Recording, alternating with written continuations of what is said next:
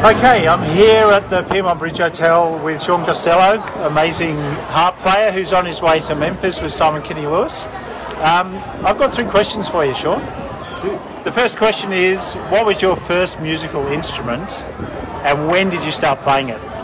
So the first was the piano in the family house, but the first real one was my dad bought me a DX7 keyboard for I think it was my 15th birthday, and so I've still got it, still in the garage. So. Oh, really? Cool. Yeah, that's what garages are for, right? Yeah. All right, second question. Share your most unforgettable gig experience as an audience member and what made it stand out?